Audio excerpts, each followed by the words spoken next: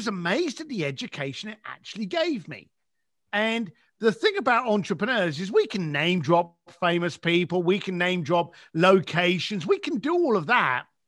But for as much that we are different, we're also incredibly similar. Welcome to the Susan Sly Project, where entrepreneurs rule, startups launch, and the side hustle becomes the main hustle. Ladies and gentlemen, your host, Susan Sly. All right, everyone. Well, question for you. If you had all the resources and all the time in the world and had something on your wish list, your bucket list, whatever, what would it be and how would you make it happen? Well, my guest today is known as the man that can, and he is Steve Sims, the author of the book Blue Fishing, which I just ordered on Amazon. And what he's known most for is being a concierge to people like Richard Branson, Elon Musk. You want to get married in the Vatican, he can make that happen. And I don't think my husband would want to do that, so I won't be calling you about that. But the reason he's here is because he's extraordinary. And I'm so excited to have him here. He's been featured in Inc. magazine, Entrepreneur magazine. And my favorite fact is that twice he has spoken at the Pentagon and Harvard, and they probably need him at the Pentagon lately. So with that, Steve Sims, welcome to the show. Hey, thanks for having me. That's quite a build-up. I got to ask you, how do you go from being a bouncer in a Hong Kong nightclub to being a billionaire concierge? And which nightclub was it? Just in case I was there and you had to kick me out. Oh, I'm sure I wouldn't have kicked you out. It was actually a club called Neptune's. And if anyone remembers Neptune's from the late 90s in Wan Chai, Hong Kong, then you were a devious individual. But I ended up working there because I talked my way into a job when I was living in London. I talked my way into a stockbroker's position when they were doing this transfer of like about 60 or 80 people. And I got swept into that. And I lasted one day before they realized that I never had any qualifications or any ability in the stockbroking world. And I was down on my luck. I was feeling dejected. I had tried to make something better of myself and failed, and I was drowning my sorrows outside this nightclub in Wan Chai when the owner of the club said to me, you know, we'll pay for all your drinks if you kick these people out. And I was like, sounds a fair exchange for me, because I'd already racked up quite a bar tab, you know, and so I did that. And I thought, being the doorman of this club, that was my lowest point. I was amazed at the education it actually gave me. And the thing about entrepreneurs is we can name drop famous people, we can name drop locations, we can do all of that. But for as much that we are different, we're also incredibly similar. And I think if you got 10 entrepreneurs together, and I please pray no one does this, but if you cut them all in half, I reckon you'd find that there was a gene or a DNA that was identical, some kind of cell or some, I don't know, extra kidney or something that we all shared. Because you can stick entrepreneurs in a room and we unite. There's something about us that enables us to relate. I noticed as a doorman, people. I noticed that people were celebrating a contract, a get-together, a date night. You know, they hadn't met since school. And I got to see all these different bouquets of people and style and reasons. And from there, I thought to myself, there's rich people here. I want to hang out with rich people. And at the time, what did the rich people wanted to do? They wanted to go to the parties. They wanted to go to the opening of a nightclub. They wanted to go to a private party in the mansions. So I became, pre-Google, the oracle of all nightlife. And my job was to find out where are the parties. Now, I was a pretty good doorman. And I was pretty good because I managed to get people out without fighting. And I would literally just walk up to someone and go, look, and I'm a big fella. I'm 250 pounds of ugly. And for any of you that are listening to this and can't see me, I'm not quite looking like Brad Pitt. So, you know, I was always the guy that would walk up to you and go, look, the boss has asked me to kind of like, you know, escort you out. I don't want to do that. I don't want us to wrestle. It's going to mess up my night. It's going to mess up my shirt. So any chance I could ask you politely just to leave and then see you here again tomorrow night, we're all good. And I noticed if you push people into a corner, no matter how small they are, they only have one way to come back, and that's attacking.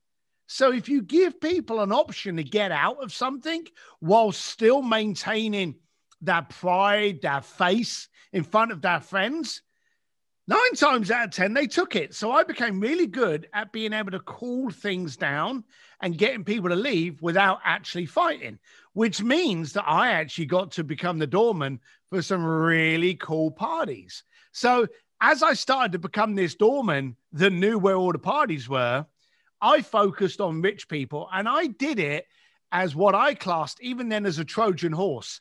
As a broke bricklayer from England, I knew what it was like to be poor. I wanted to be in a room full of rich people because I wanted to understand what was it like to be rich. What did you do differently? What did you see? How do you act? How do you relate? And that was how it started. As the doorman, I started working for rich people at first just to give them a bit of a better nightlife.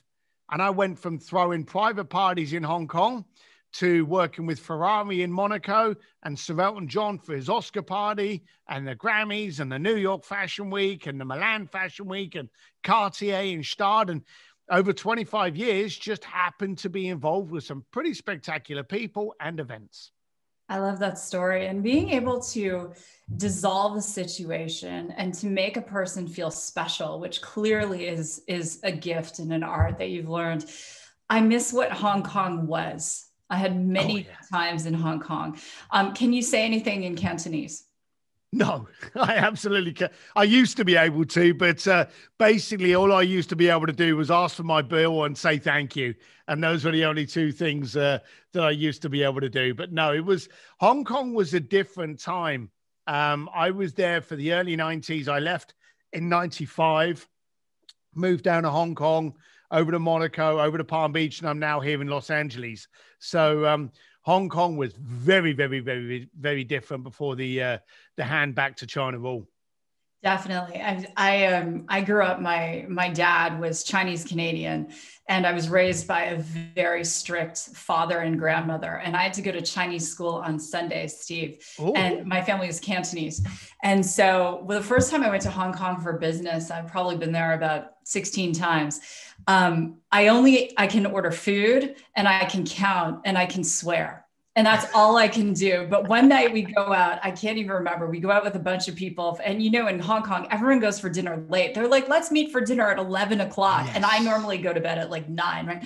I'm like, okay. No. And we had some cocktails, and I found myself speaking Cantonese and understanding it. I think it was the one and only time. My grandmother was probably looking down from heaven going, finally, she got it. She had to be drunk to do it, but she got it. Sidebar question, Mr. Bean or Blackadder? Oh, Blackadder, I think. Yeah. Blackadder. There was way more sarcasm in Blackadder. So I was definitely a Blackadder fan. Yeah, that was a total sidebar. So one of the questions that came in on Instagram, thank you. I had to ask you that. Yeah. Every time someone goes to the UK, I'm like, will you bring me back a hello? Will you bring me back a grazia? Will you bring me back some lemon curd? Anyway, that's a whole side. So one of the questions that came from Instagram was, you've been around some very, very successful people. Are there common traits of those people? Yeah. Again, it's like the entrepreneur. You stick them all in a room, and they're very, very similar, because I actually went on a quest to find out how rich people thought. How did they interact? How did successful people do things? How did successful people look at things? And I noticed a couple of things. One, they're all failures. Mm-hmm. Every single one of these people are failures, and they look at that failure as education. They couldn't get to where they want to be without having those scrapes and those failures and mistakes to educate them as to what was necessary. And I noticed the first thing was that they allowed the failure to refine them, not define them. Mm. So it's the wantrepreneur, it's the intrapreneur, it's the amateur that goes, oh, I failed here, I'm stopping. And it's actually only a failure when you stop. When you learn from it and you grow, it's no longer a failure, it's an education. I noticed that, first of all. I also noticed the other thing, they didn't really care what you thought. And I was doing an event in SpaceX with Elon Musk. And one of the clients that I was with actually said to Elon, how do you feel? And this was before NASA took on Elon to basically build everything. Because without Elon, there would be none of the missions that's going on now. That's the bottom line of it. But I remember they asked the question at the time, how do you feel about NASA always kind of like mocking you and posting these different things? And at the time, he turned around and he said, they will always laugh at you before they applaud. So he was prepared. He was prepared to be ridiculed. He was prepared to be stared at, jeered, laughed at. He was prepared for all of that. And he did not care because he was on a mission to succeed. And that was nothing more than just the journey. Well, I'm grateful to Elon because thanks to him, my portfolio looks really good. I want to ask you a question. There's a famous story where several years ago, Elon wants to get a meeting with Tim Cook because he wants to sell Tesla. And Tim Cook won't take the meeting. In your opinion, having worked with Elon, what do you feel made him say, I'm not quitting? What makes him unique? Why is he a unicorn in the space? Because a lot of people would have said, I want to sell this company. Tim Cook won't take a meeting with me, but he went back and he went stronger into DevOps. He got more focused. Why is that? Got more into debt. You know, he was borderline bankrupt a few times. He refined what the goal was. You see, sometimes people will look at a business and go, hey, I want to be rich. Well, what is rich? You know, if you're living in Wyoming, you can be rich with 400 grand. If you're living in Manhattan, you're broke with 400 grand. So what is rich? What is successful? What is wealth? These are all goalposts that are very fluid.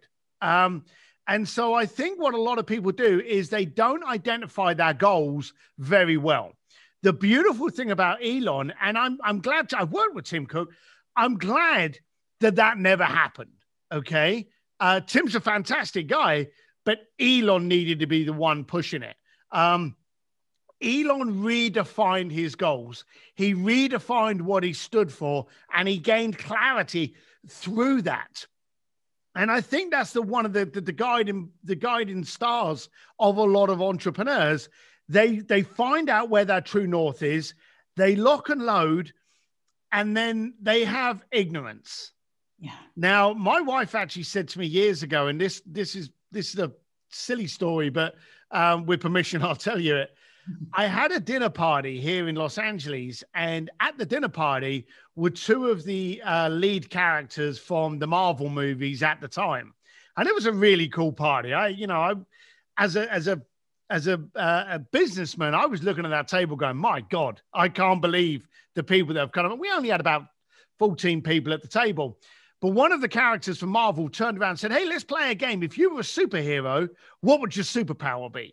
Now, it started on that side of the table and then got to me. And I was like the 8th person to get asked this question. I'm trying to think of something clever, like the ability to get rid of poverty or to get people with vision or force. I was trying to think of something that would make me sound smarter than I am. And I'm not very good at that. When it got to me and they went, hey, Steve, so superpower, what is it? I'm like, well, it's funny you should say. My wife piped up and she went, oh, that's easy. It's ignorance. Now, she said that and I looked at her and I'm thinking, I'm getting divorced in the morning. You've just called me ignorant in front of all of these people that I admire that are now friends, peers, icons. This is not good timing, Claire. And they were all on the table and they could sense something. And she must have picked up on it. And she went, no, hold on a minute. She said, Steve goes into everything ignorant to the ability that it's going to fail, ignorant to the fact that they could possibly say no to him, ignorant to the fact that it will go in any other way than the one that he wants. And she said, let me ask you, you've known the guy for years. How many times has he pulled, getting people married in the Vatican, closing down museums and having a dinner party at the feet of Michelangelo's David, having a drum lesson with Guns N' Roses, going down and seeing the Titanic? How many times has he pulled off something and you've sat there and gone, how the hell did he do that? Yeah. He was ignorant to it not being achievable or not being refused. So I believe that a lot of the people that I've dealt with and a lot of successful people, they have that vision, they have that goalpost, and then they're ignorant to everything else that is possibly on the peripheral that could get in the way. They just don't see it. That's beautiful. So many people are locked in a box of their own creation. And what a beautiful compliment your wife gave you. And thankfully you didn't, get divorced, right? Yeah, I'm very happy about that.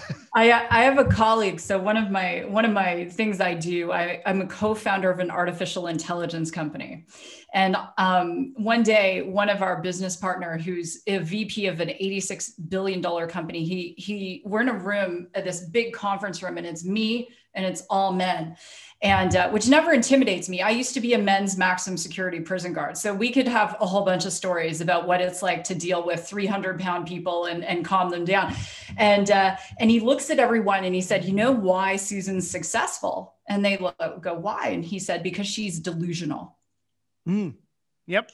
Because she doesn't believe that failure is an option. She's just delusional. And this brings me to the next question. I mean, there's so many things I want to ask you. I've done speaking events with Tony Robbins on several occasions. One of the things Tony talks about is people should stop saying millionaires and billionaires in the same sentence. Yes, it's the extra zeros, but they think differently. And you've been around millionaires, as you mentioned, celebrities, that some celebrities, they might, command very high dollars for performances, but they never reach the billion mark, right?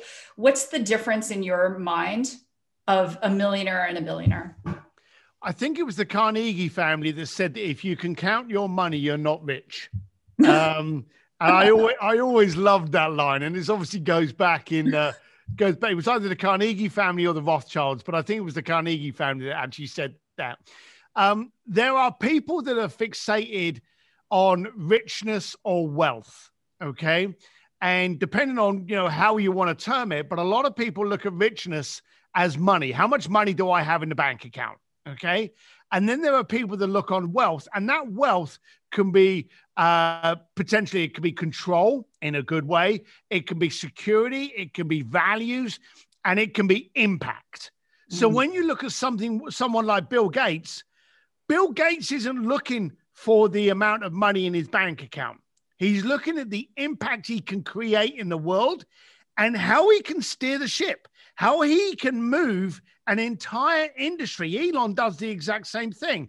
Jeff Bezos is doing the same thing. Google are doing this. They are all looking at how can I move the needle? How can I move the planet into a state of better? What impact can I do? Now they're looking at that. They're not looking at the bank account. The millionaire is looking at the bank account and then wanting to inform you that I made $1 million. I've got multi-millionaire. The billionaire won't be able to tell you what money he's got into the account because it's not relevant. What's relevant is the impact that he's creating in the planet and in his world. It's so interesting you say that. I mean, obviously, many billionaires. I'm fortuitous to have a mentor who is a billionaire, and she just thinks that way. What impact? She wakes up 4 a.m. How can I serve? How can I serve? What impact can we make? And I've thought about that question a lot, but no one has ever articulated it the way you just did. Well, so thank you very much. So switching gears for a moment. Being known as, and Jay Abraham asked you a similar question, but being known for, being this concierge to billionaires, yet you have a lot of passions, definitely, a lot of varied interests. If you could be known for something else, maybe something you've never even said to anyone, what would you want it to be? Yeah.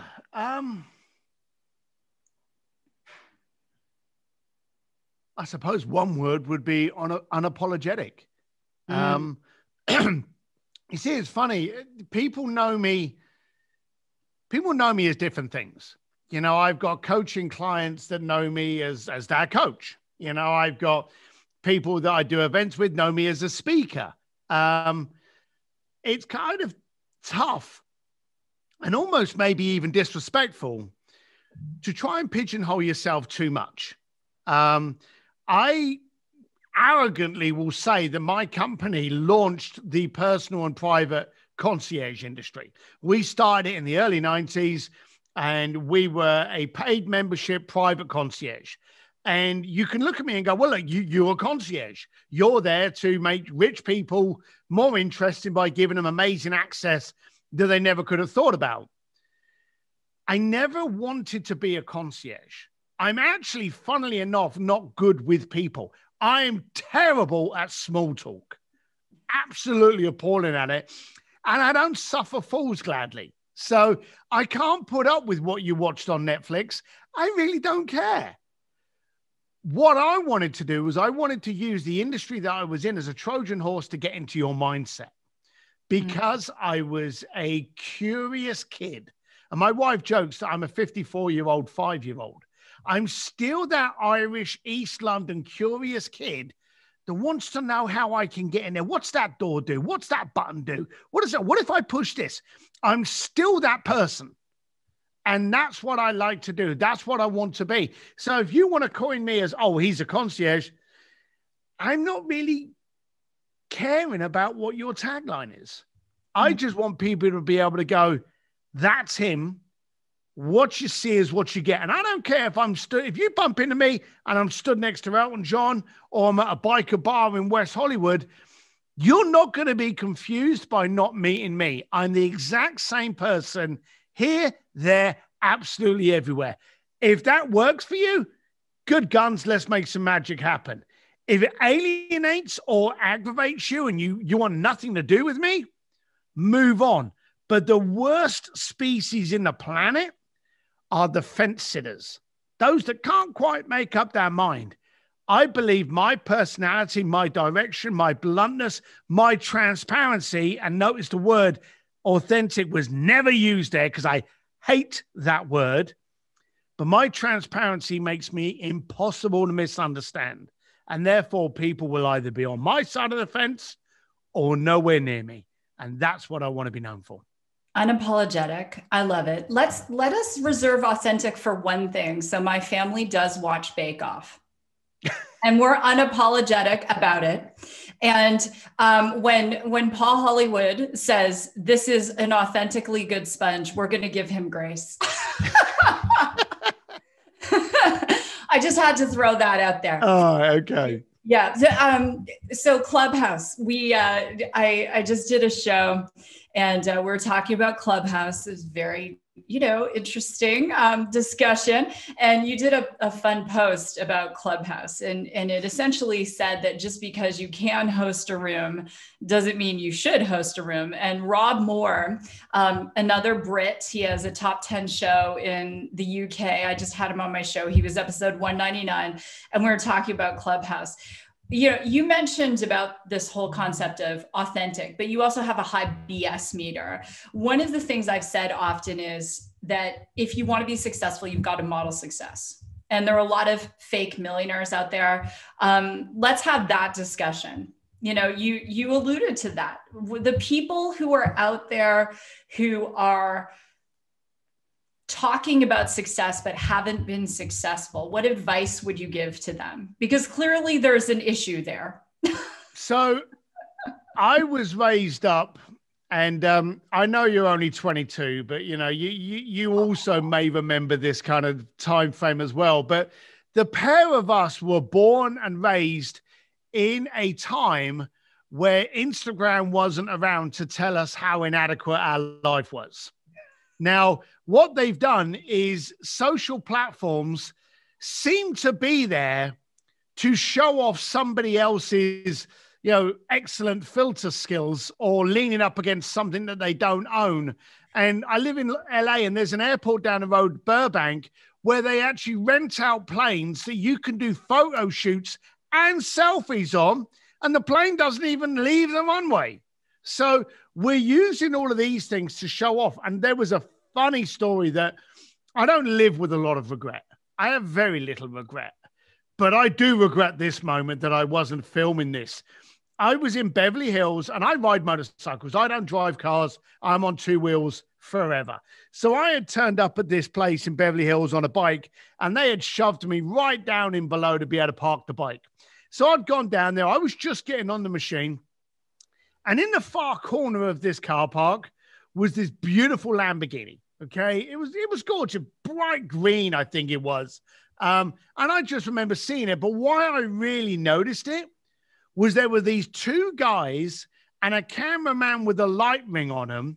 And these two guys were going, hey, if you want a car like this, you need to be getting involved with that. And they started on this pitch. And I wish I had been taking a filming of it, because these people were filming in the car park their, how to be a millionaire course. All right. Good luck to them. They were making money any way they could. I don't want to hate on it. Do whatever you need. If there's a sucker out there, you're the one to blame. But then it made a twist to something that, my God, I wish I had caught on camera.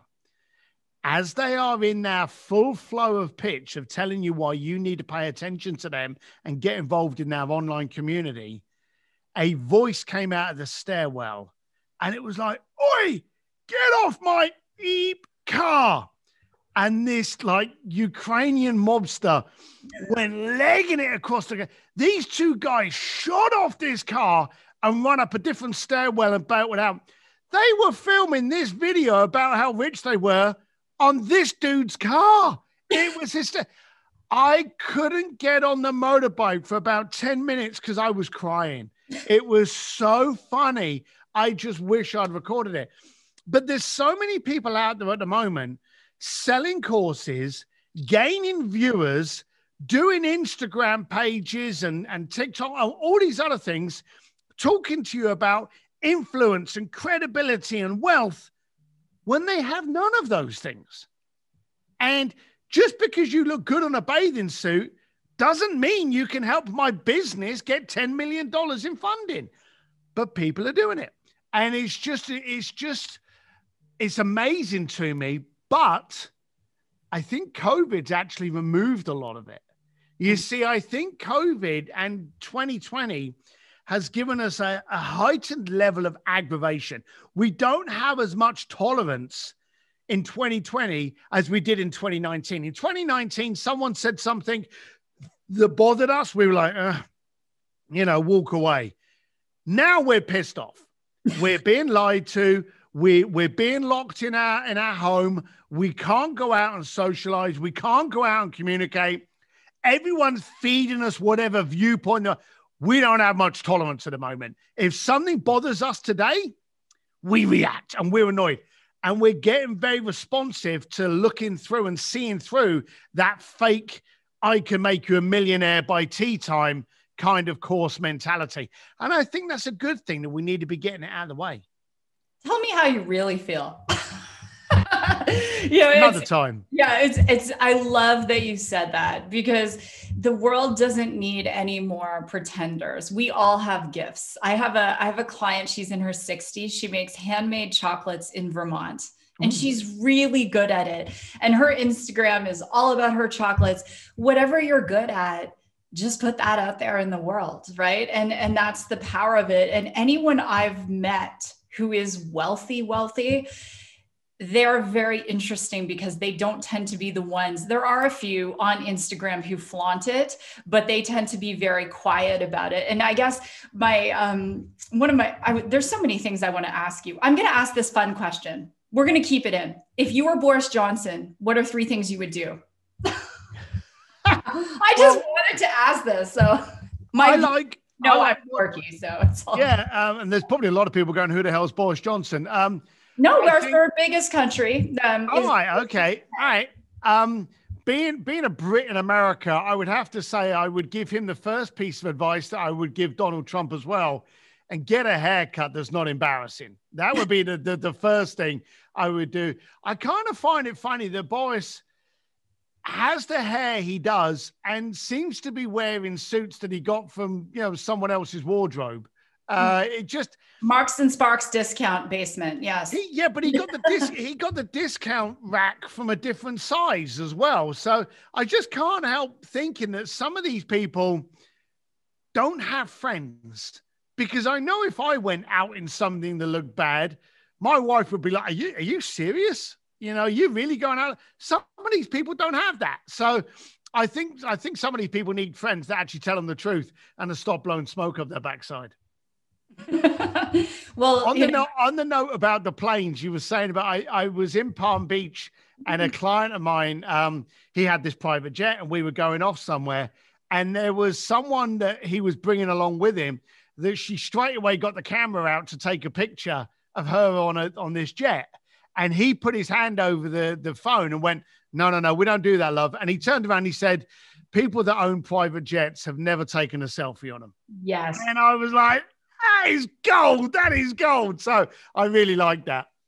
Because when you become very wealthy, you're about protecting your wealth. And look at Sam Walton driving around in his pickup truck. I'm sure billionaires who most people, they don't even know their names, right? Oh, but did you know the funny thing is a lot of people, like my book has a testimonial on the back by Sir Elton John. And so a lot of people go, wow, Sir Elton John, Elon Musk, Richard Branson. Most of my clients are actually way wealthier than that. Okay. And you never know who they are. I used to work for the Sir Elton John Oscar party, and I was there for like 8 years, and I'd have about 3 tables in that place. So I would have anywhere up to 60 to 80 people go to Elton John's party. And there'd be a couple of like TV stars or rock stars or, business moguls that would turn up. But for about 60 of like 70 people, you'd have no idea who they are. They just owned things like oil tycoons or countries. And you just or they owned banking empires. You had no idea who they were. And they could not only buy the table, they could buy the park, they could buy the city that we were in, and no one knew who they were. And it was hysterical. That is awesome. And so anyone I know with a plane, if I've gone with them, we never take photos on the plane. And one of the things I always say is most of my life is not lived on Instagram. Oh, yeah. Yeah. It's kind of ridiculous. I spoke I used to live in Thailand, and one of the things that we never got to do was my wife always wanted to play around with elephants, and we never got the chance to do it when we were there. So I always said, next time we're over that end of town, we'll go up to Chiang Mai and we'll go and play with the elephants. And luckily I had a speaking engagement in Phuket. So I said to her, come with me. We'll go back to Bangkok, which was where we lived for a few years. And we'll go up to Chiang Mai and play with the elephants. Now, these elephants, they loved my wife because apparently elephants look at you like kittens. And so they play with you. But I don't think this elephant liked me. And so I kind of stayed away from it. And I was the cameraman. I was only there for Claire, so I didn't really care about it. But at one stage, they said, look, get a photograph. So I got this picture with this elephant. And what I did was I thought, I've got to post it. But I've got to post it in a way that it kind of takes the piss out of what I'm saying.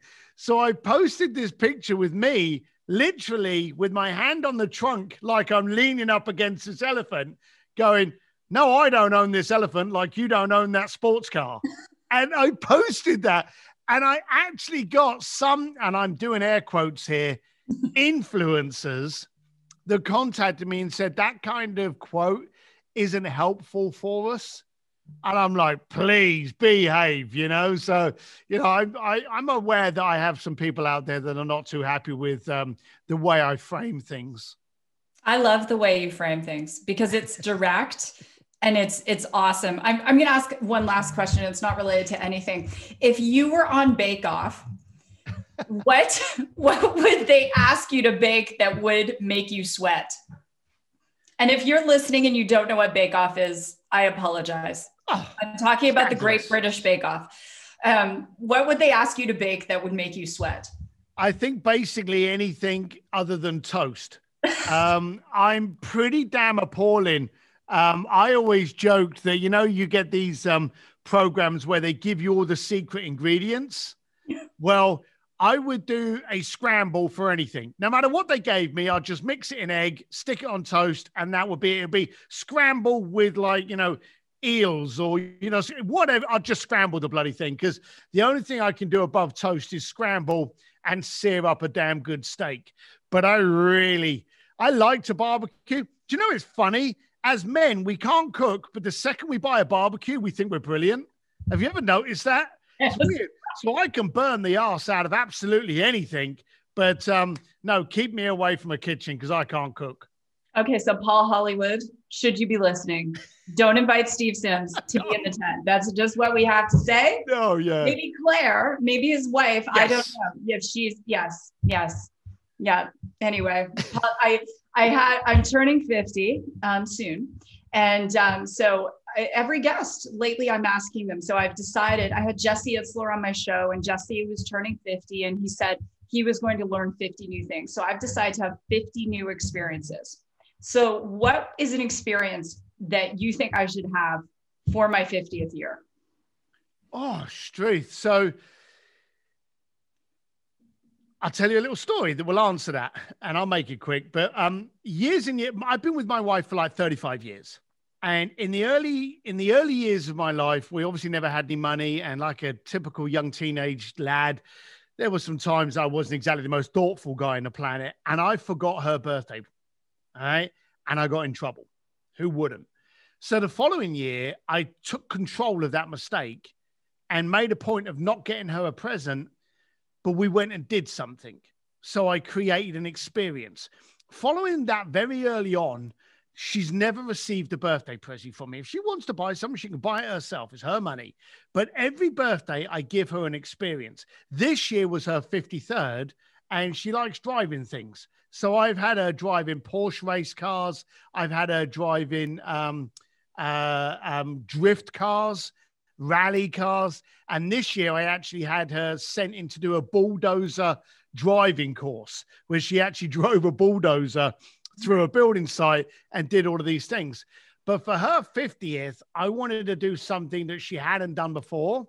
And I said to her, as it's your birthday, now bear in mind, I've been doing this for 30 years. She's leapt out of planes. She's done unarmed combat with Krav Maga. She's gone shooting with Navy SEALs. And she doesn't want to do exciting things, but anything she's ever said, oh, I'd like to do that, I've made a note of. So I said to her, because it's your 50th, I don't want to do what you don't want to do or that may kind of scare you or, get you messy or whatever. So what would you like to do? This will be the only year you get a choice. She said, all I want to do is go and have sushi with my family. She loves sushi with my family. I went, all right, can I pick the sushi restaurant? Could I find a new one that we haven't tried before? But I'm not going to surprise you. I'm just going to give you what you want this year. And she went, yes, you could pick the restaurant. So I went, great. So on her birthday, which is in December, we had the kids come in the room and they gave her 3 envelopes. The first envelope said, tomorrow night, we're going to eat sushi at this sushi restaurant. It's the best in the area. She was like, oh, that's lovely, brilliant. We gave her a second envelope. And we said, look, we were going to surprise you. We couldn't let it go. We had to do something that was a bit quirky. She's like, yeah, what is it? I said, the following day, we're going to learn how to make sushi. So we're actually going to do a family sushi making lesson the following day. So your birthday is spread out over a few days with a couple of different things. And she's like, oh, that's fantastic. I love it. Brilliant. And then we gave her the third card, which actually gave her 6 hours to get packed because we were doing all of this in Tokyo. So what we did was we flew her out there. We did sushi making. We went in the fish market. And then one of the highlights was we actually got taught to fight a sword fight with a samurai, with an actual member of a samurai family. So I think what you should do for your 50th, and I maybe have a reverse, for one, be thankful it's your 50th. Yeah. you've got to enter your 50th with immense gratification that you've hit this, and I've only known you for a short time, but you're in control of this arrival. You got yourself here. So pour your favorite drink, whether it be that British tea you love, and just go, I'm here because I put myself here. So revel in your 50th of gratification, self-gratification, and then maybe do something that is challenging or maybe even scares you a little bit. I love that. And you know what? Driving a bulldozer, my mind, I just couldn't stop thinking about that. I'm like, I want to drive a bulldozer. So that was my Jerry Maguire moment. I'm like, you had me at bulldozer. I can't even speak. I'm like, I want to drive a bulldozer. Oh my gosh. Yeah. Steve, it has been an absolute honor to chat with you. And I know I could ask you so many things.